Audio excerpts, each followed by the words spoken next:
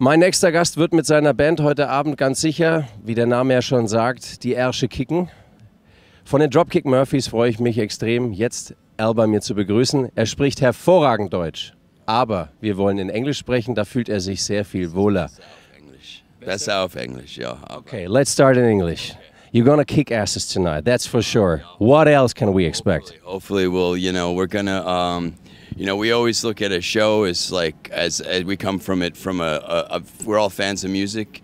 So when we go see a band, we don't want to just hear like from a new record the songs. We want to hear like, a variety. So that's what we do. We do, we'll play songs off of the new or the newest record, the latest record, Sign and Seal and Blood. But we'll also do, songs from going back, 17 years to Gangs All Here, and you know what I mean. So we'll be mixing it up. You know what I mean. We like to keep it interesting for the fans. So the people that have been seeing us for the last the band will be 20 years next year. So it'll be there's been a lot of people that have been with us a long time. So they want to hear not just the new songs. So we'll play a variety. So 20 years. Good thing, because this is 20 years of Taubertal. It's a birthday. You like the location? You like the venue? Oh, it's beautiful here. Yeah, no. As soon as I opened my little slide window there in my bunk on the bus this morning, I looked out and I said, "Oh, I remember this place. This place is beautiful." Yeah, no, it's gorgeous. I mean, southern Germany, Bayern is the best. You know what I mean? I'm sorry, but that's how I feel. Ich bin a Bayer. My mother is born in Regensburg, so I'm like, ich bin a Bayer. More than Boston?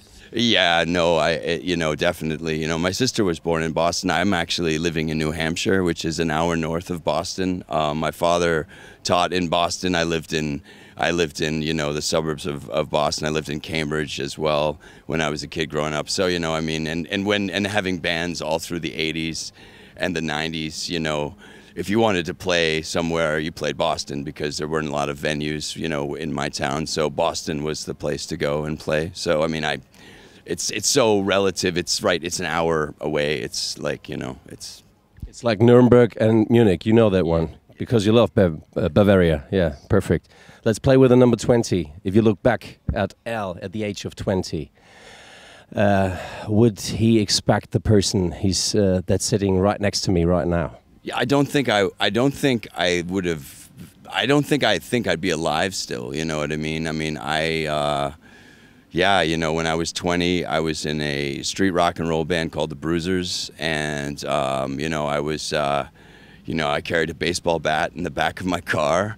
I drank a lot of beer, and and there were a lot of things I got into that I look back now and go, how did you live through that? How did somebody not kill you? You were such an asshole. It's like I had a lot of anger issues when I was in my 20s, I guess. I guess that's why I didn't have children until I was in my 30s. I met my wife when I was 21, and 2 days ago was our 22nd wedding anniversary. We've been together for 25 years. 26 years, actually, in October. It's a very cool thing. She needs an award for having been with me this long, for putting up with me. But yeah, I never ever, it was always my dream since I was 14 years old.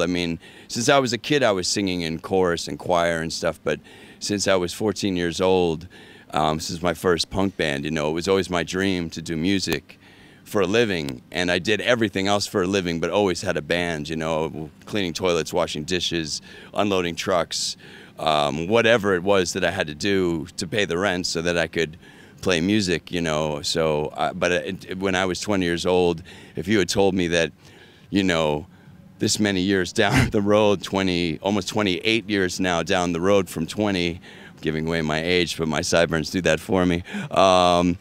I would tell you you're full of shit. It would never happen that way. That I would be earning a living from music and be able to support my wife and my 3 children. It's a blessing, and I'm very grateful. And today I know that I'm a very lucky man, and I try to, I'm always tied into where I came from. You know what I mean? So I never ever kick back and go, oh, you know, I don't ever lose sight of, and I think the band has that attitude. You know, the people that I'm in the band with, we all feel like, you know, this is a blessing, and we're lucky to do it. And, you know, and it's not something, yes, you have to respect it, and you can't go around, you know, with this entitled attitude. You know, I see so many of my peers with this, like, they think because they get on the stage and people go crazy for them that they're a god or something. You're just playing music. You're not teaching anybody. You're not a doctor. You know what I mean? You're not, you know, what are you doing that's that important? You're entertaining some people, and that's a good thing. And maybe you're making people forget about their troubles for a little while, and that's important, and music's so important, but at the same time, keep it in perspective. You know what I mean? You're not any better than anybody else, you know, and I think that's our attitude, and that's why we stay grounded, you know. I'm completely knocked out. This guy's crazy, this guy's good, this guy is ein Mensch, wie man ihn sich wünscht. Ein Mensch mit Respekt, der die Kunst hat, Musiker zu sein und zu verstehen, dass es auch nur ein Job ist. Thanks a lot for your time, Al. That was, I'm so confused. There are no many questions. No, I'm sorry. That's beautiful. And we appreciate that you play here tonight.